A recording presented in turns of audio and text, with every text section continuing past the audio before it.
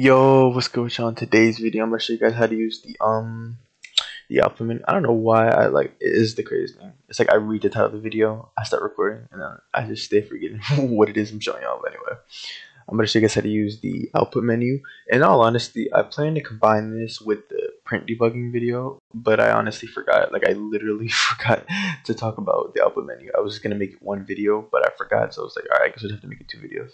But this video will be mass short. But yeah, because I noticed in the comments and stuff, one of the first things I ask people whenever they tell me like there's an error, it doesn't work. One of the first things I usually ask, or at least the second, is there an error in the output?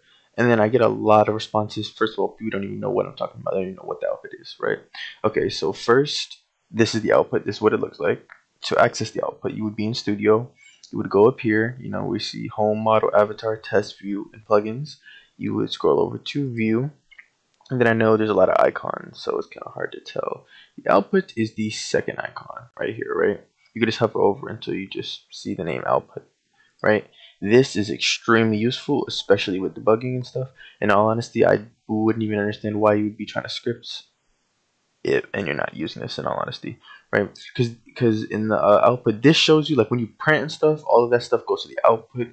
If there are any errors, if assets can't load, if there aren't permissions to use certain stuff, etc., etc., it all shows in the output. The output is just kind of like a notification service in a way. It's like a notification service of like what is happening in your game, I guess you guys could say, right? So it kind of splits it like with server and client, or local, I guess you guys could say. So say if I had a server script and then I have a local script, right? And they both are doing print hello world, right? Now if I click play, it's gonna both print, but it's gonna look differently. You see first how the server one went first, then like about a second, maybe second and a half, the client went after, because obviously the server scripts load obviously first and foremost before the client scripts load. That's first. But second, you guys see how it's you can differentiate between the two. One says server, which means whatever's happening on the server side of things, while the client, which is referring to the player, right? Hence, scripts or server script, and then client or local script, right? It tells you the difference. The little green bar means it's a server script. The blue bar means it's a client script, and then it tells you. I don't even know what time this is. Maybe if I changed like my time zone here, maybe it would convert to like a EST or whatever. I don't even know. But anyway, yeah, I could also use that for time. And then as you guys can see, it'll let you know whenever it auto saves for you. And here's how you also check when you publish. If you publish, you want to wait for you see the purple message which says, or maybe you could change the colors. I don't know. But wait till you see the message. Publish new changes in your game's name to Roblox. That's how you'll know, right? So that's what makes the output pretty simple. I mean, pretty useful and stuff. Now, in terms of errors, so say if I deleted this, if I deleted that parenthesis, right? Now, obviously, this is an error, as you guys see by the red line, right? Now, if I click play, you guys are gonna see it a second right there. You get errors will be red, right? And then it'll tell you what's it called? It'll tell you the name of the script, and then you can left click and it'll take you to where it is, to where the error is and stuff like that. Now sometimes when you see an error in the output and then you press stop, and I don't know what that is. I don't know what all that is. That's like those are Roblox errors, but anyway.